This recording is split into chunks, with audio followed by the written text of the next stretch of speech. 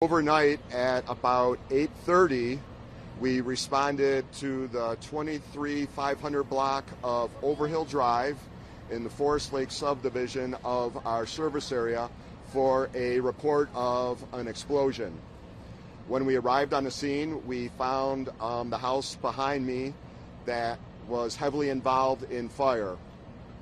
Our crews activated a mutual aid box alarm to request assistance here. This subdivision does not have fire hydrants in it, so we had to set up a rural water operation to extinguish the fire. When the home exploded, the gas meter, the natural gas meter, was damaged.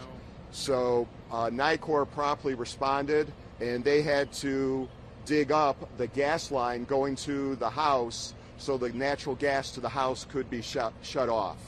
When the natural gas was then shut off, we could then fully extinguish the house that was on fire where the explosion occurred. Once the fire was extinguished, the fire crews on the scene, in addition to the fire investigators were here, did locate a deceased male in the house, and the deceased was recovered by the fire investigators and the Lake County Coroner's Office. They're working to confirm the identity of the deceased.